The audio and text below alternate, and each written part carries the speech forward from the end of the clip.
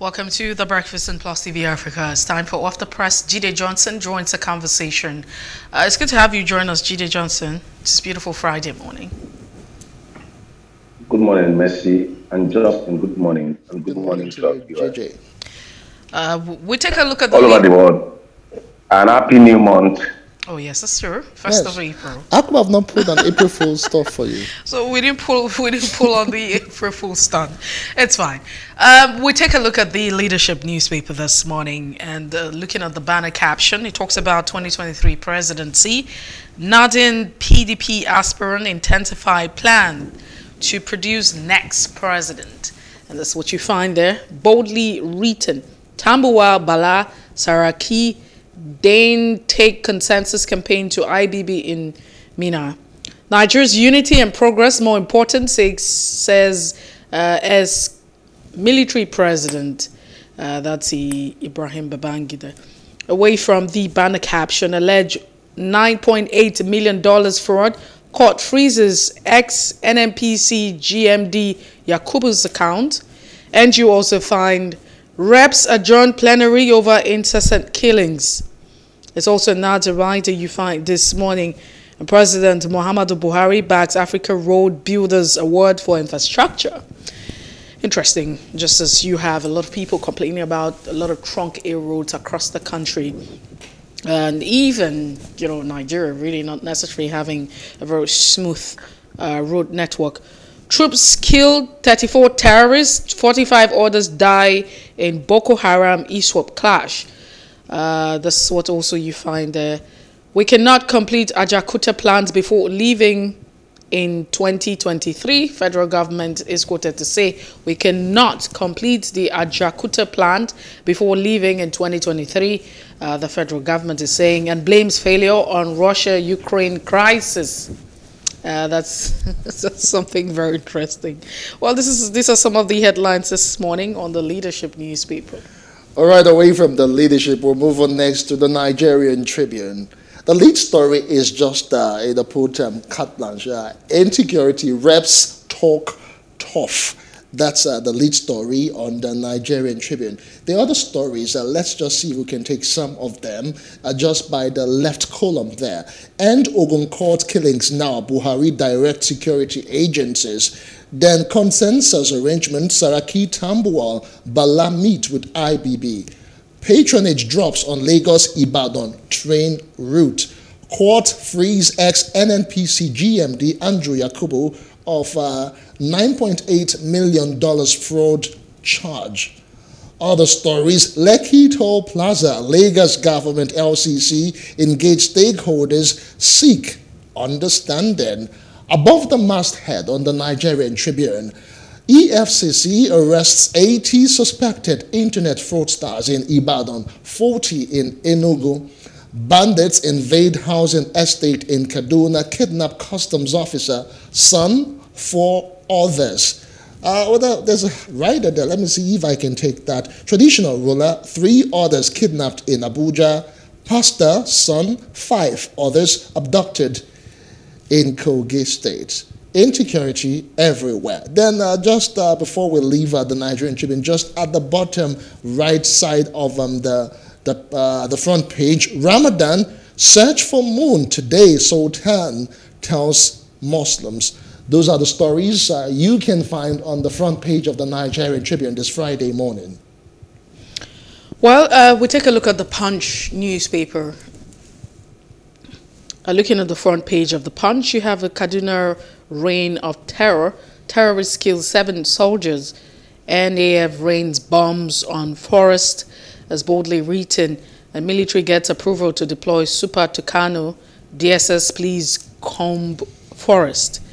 National Assembly threatens shutdown. APC lawmakers demand NAS sacking. Leaked memos reveal why FEC rejected Amaechi's 3.7 billion naira security proposal. Of course, following the request that we need to have CCTV and other CCTVs gadgets, and security gadgets and equipment along. But a lot of people had queried why we didn't have that at the construction level. Yes. Why didn't we factor that into the plan? And some person say, don't forget that the railway project has been completed by this government. It was something that was started. But is there no room to adjust and amend the entire process? It just constantly pushes us to look at a certain narrative, and then we don't want to be responsible for all that's going on. But we move away from that now. Another says Oyo gets the NAF base. Makinde boosts construction with 500 million naira. Ramadan, look out for new moon. Friday, the NSCIA tells Muslims. And you also find NIN SIM linkage. Federal government threatens enforcement as deadline expires. Now, just before we move away from the Punch newspaper, cash-strapped states groan, widen tax net and begins aggressive revenue generation. And usually a country that is not very, very viable with, or a government that's not very viable with revenue generation, tax would always be it. So when you begin to go down, I mean, it's just normal, simple economics, that the other way out of the window or the struggle would be that, the people would be heavily taxed. And that's what's going on. Federal government to spend 2.3 trillion naira presidential fund on Lagos-Ibadan Expressway and 3 others. These are the headlines on the Punch newspaper this morning. The last paper we are reviewing this morning is The Nation newspaper. The main story, fears mount over 136 people on attacked Abuja-Kaduna train. With some writers there, they can't be contacted, says NRC. Terrorists phone 5 hostages' families. Angry reps pass vote of no confidence in security chiefs. Police defuse IED at train station. Panic in FCT, Kaduna Abuja Road. More stories on The Nation newspaper just below the masthead there. How 223 billion naira US consulate in Lagos will lift Nigerians. Okay, data call rates to go up. I think that's the fallout of the Alton meeting. That's the Association of Licensed Telecom Operators in Nigeria. They had a briefing yesterday, and we were told about the shutdown of some of their stations in Kogi State and how it would affect some neighboring states, about 9 of them. Also, they talked about how the price of diesel, has gone up to about over 700, and it is actually affecting operations. So all of that you can find on The Nation newspaper. Oyetola upgrades College of Education Elisha to university. Ex-NNPC GMD Yakubu cleared of laundering $9.8 million. Wow, 300 days rainfall to pound Lagos this year. Messi, Lagosian, brace up. Gunmen abduct customs official, 9 others in Kaduna State. These are the stories. Let's just leave it at that so we can bring in Jide Johnson to analyze some of the issues on the front pages. Jide Johnson, it's good to have you join us once again this beautiful Friday morning. It's the very first day in the month of April, and we say Happy New Month to you. Thank you very much, and it's a pleasure to be with you too. Justin and all our viewers all over the world.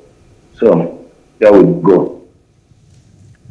Let's take a look at the Punch newspaper this morning. We start with the Punch. It talks about terrorists killed 7 soldiers, and the NAF rains bombs on the forest. So there's been this attack shortly after this incident. You also have saying that the military has finally gotten approval to deploy the Super Tucano, that's the jet, and the DSS and police. So it feels like there's some sort of efforts, and we're hoping to see that maybe, these killings and attacks would actually reduce.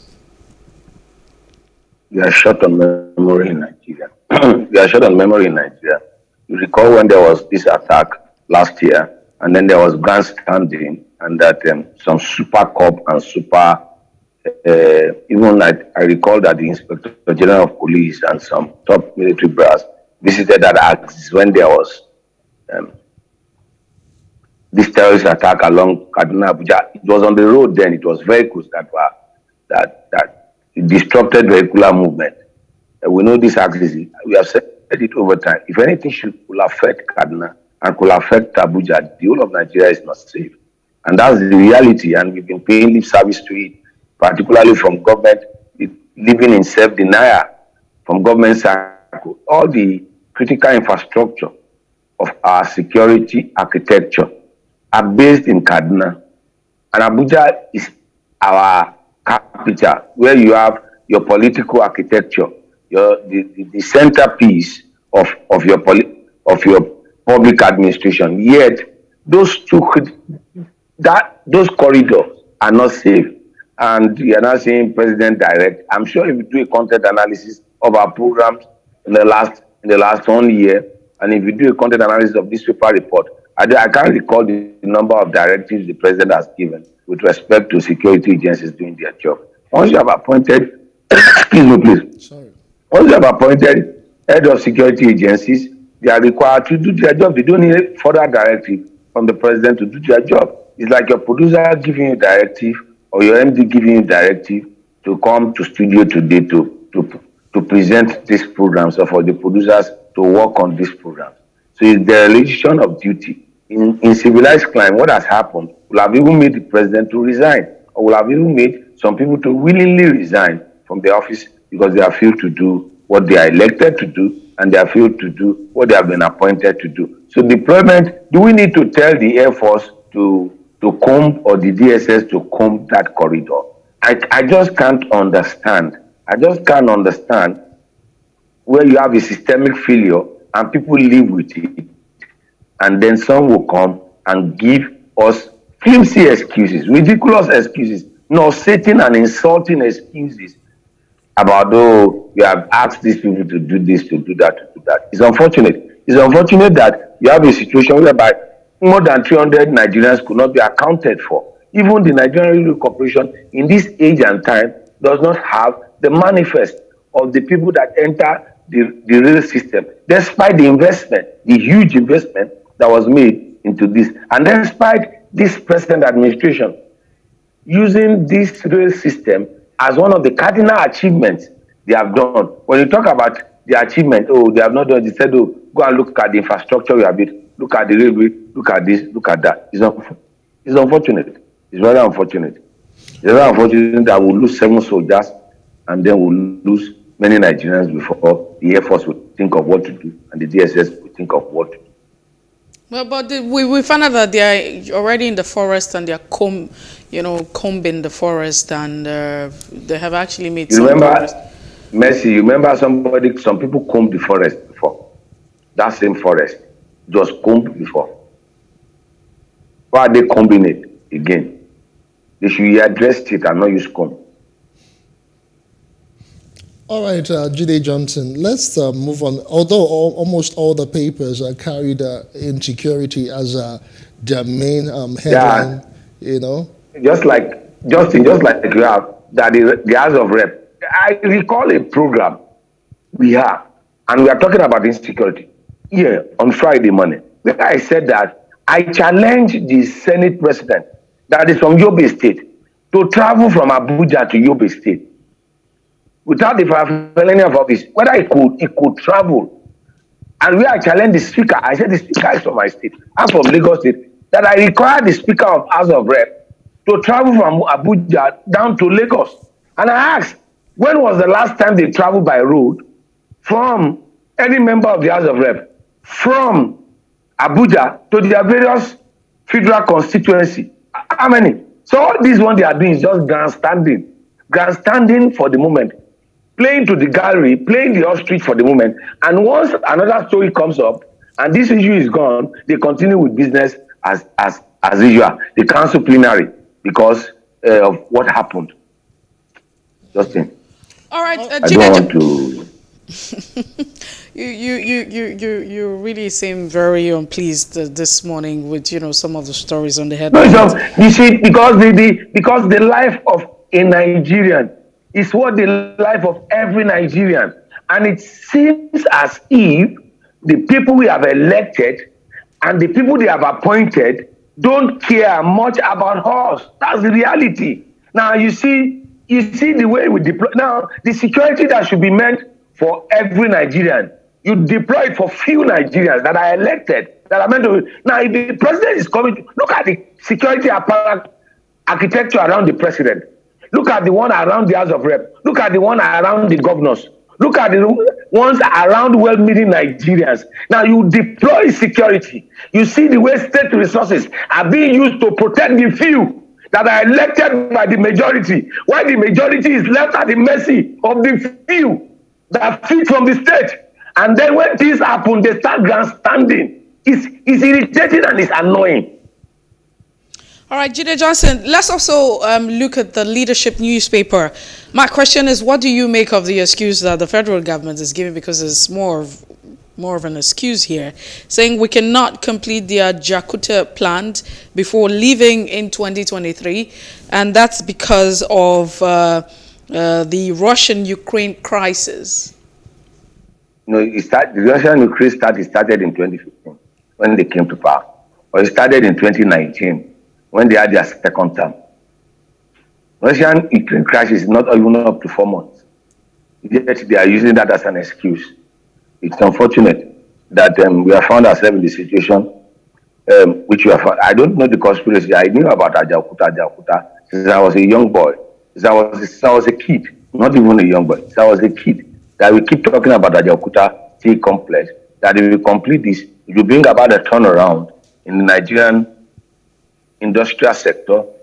It will bring about a turnaround in our economy. We don't have to depend on importing steel and other things that we require to turn around our economy, to change our over-dependence on oil and diversify the economy to other critical areas. So any serious government over the years, and it has been a failure of government, and I think we have been in the midst of the conspiracy between the West and the East. That's between Russia, then USSR, and the Western world. You recall that when the first attempt was made, Nigeria was working with Russia. In actual sense, we employed Russians to come and build that infrastructure for us then. And then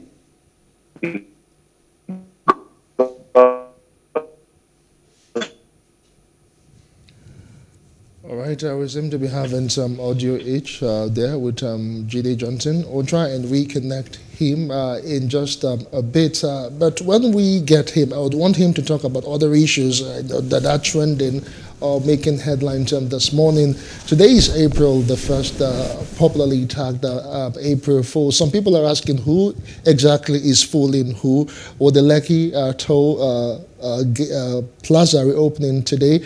Welcome back, Jide Johnson. I was just saying about today is April Fool's Day. I can hear you loud and clear. All right, fine. So I want you to talk about the Lekki Toll Plaza reopening as Lagos government, LCC engage stakeholders, seek understanding. It's on the Tribune newspaper. So just react to that. It is April the 1st. Justin, you have gone through that toll. What's the essence of that toll? I'm asking you, what's the essence of that toll? What's the essence? That's the question we need to ask. Does this have economic sense? Does this have infrastructure sense? Why do you put toll on those two? Now, I'm a taxpayer. I pay taxes to government. Government is meant to provide me with critical infrastructure that will help me to make more money so as I can pay more taxes. Now, having paid taxes, now, government has used the taxes they collected from me to construct road, and government is tolling me on that road. I've said this over time, over and over and over again. What's the essence of those two, the Ikoyi toll and the Lekki toll? What's the essence of it? Now, if you are used to that axis, you discover that the removal of collection of toll on that has even freed that environment. The traffic we used to experience, the traffic has reduced considerably. And then you ask yourself, what is the logic behind that toll? Once you get to Zubamba the way and you're approaching the toll, the lanes are up to 12. And then once you exit from that and you're approaching Lekki Phase 1 gate, then the lane comes back to 2. So you ask yourself, what is the logic? Who is fooling who? Who is making money? Who are those?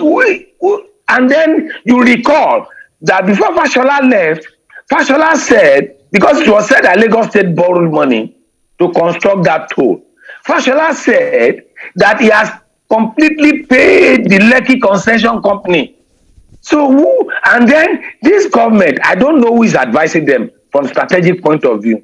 And then the day they think that they will come up with restoring the toll was April 1st. April Fool Day. They are just making a fool of themselves because the people have the resolve to resist. Let's not stay so much on that because we will actually dive into it much later on the show today. But let's talk about other stuff that are trending. I want you to also react concerning the Ogun, court rivalry that's been on for quite some time right now, and the president, Muhammad Buhari, is directing security agents to handle it. Now, what are your thoughts concerning what's happening in Ogun State in recent times? It's also a Tribune newspaper. Yeah, well, you see, the issue of cultism does not affect local. It affects every part of our country. It's just all you need to do is for you to just go on the street, go to some streets across Lagos, from Agege to Shomolu, Shomolu to Fadeyi, and Fadeyi to Bariga, Bariga to Bagada, so Oronshoki and the rest of it. So you have this culture body because the media, it becomes much more prominent in Ogun State. But the question I keep asking is, what are the security agencies in the state? What are they doing? And how does the governor justify?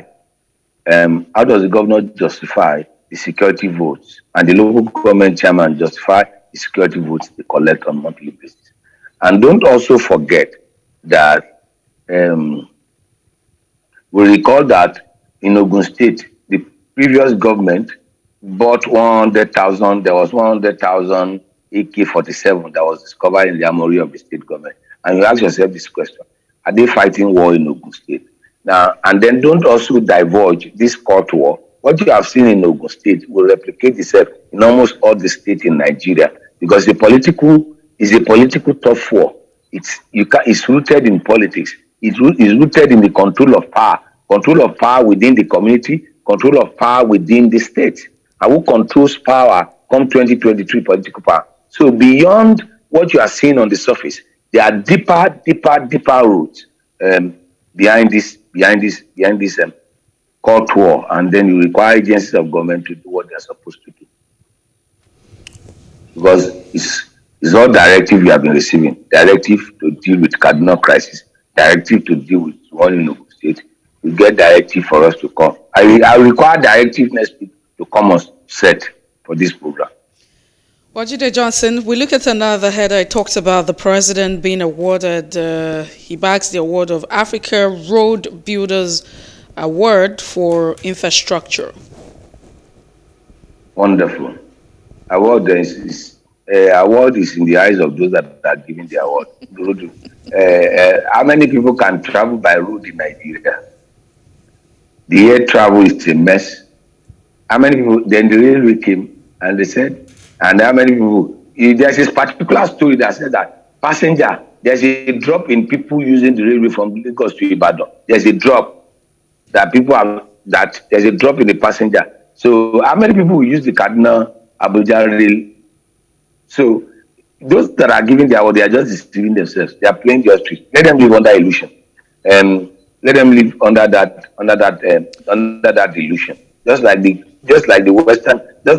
Nobel Prize peace people did by giving Obama an award on global award on Nobel Peace Prize. Yet Obama was part and parcel of those that invaded Libya, that caused crisis across the globe. So I'm not. It's what I've told people.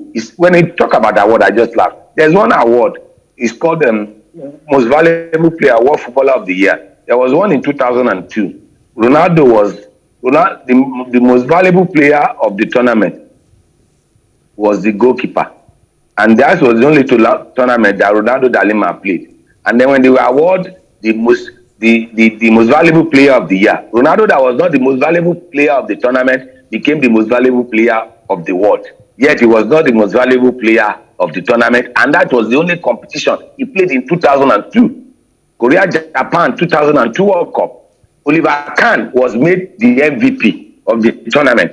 And the MVP of the tournament was not the footballer of the year. And the player that was not the MVP. So the award they are giving to Buhari, let them continue with the award. Continue. That's what I'll say. No, but, so but award is, anybody can. Jide Johnson, what is really, why don't we have, I mean, if you look at the entire country, you look at the road network, not entirely anything to write home about. Why is it that we have not been able to have a handle of at least the road infrastructure in Nigeria? You know, I traveled to Akure twice this year and I came back and I spent hundreds of thousands repairing my car. Ask an average Nigerian that travels, they will tell you what they spend in maintaining their car.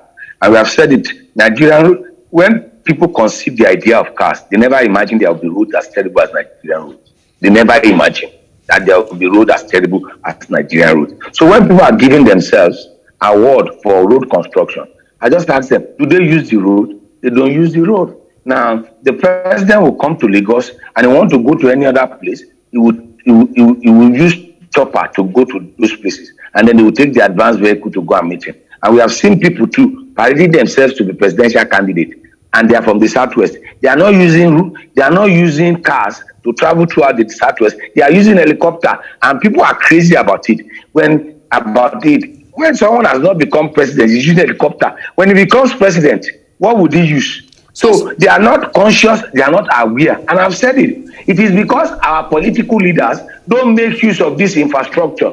They would rather the speaker will fly from Abuja to Lagos.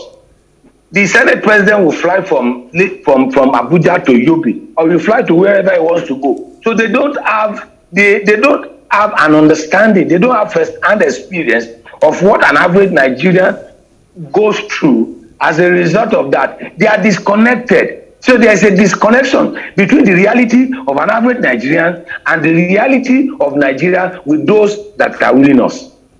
All right, Jide Johnson, we don't have much time, but let's just finally talk about the NIN SIM linkage on the Punch newspaper. The federal government is threatening enforcement as a deadline expires. Well, one of the arguments is that they will be able to trace and contact and identify Nigerians, and then be able to fight the insecurity issue.